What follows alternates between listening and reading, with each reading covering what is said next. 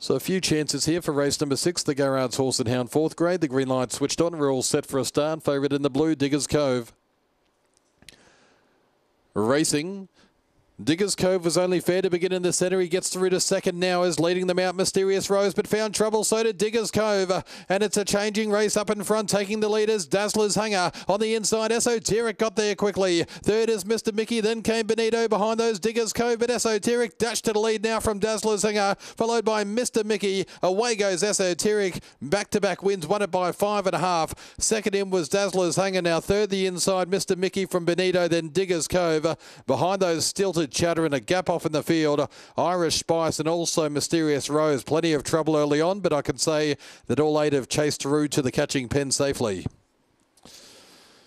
Esoteric somehow missed all the carnage from box number 8. Didn't know where to look in that first 50 metres. There were greyhounds going everywhere, but thankfully all looks to be okay. Esoteric first, Dazzler's Hanger second. Mr. Mickey holds third in front of Benito, 24-10.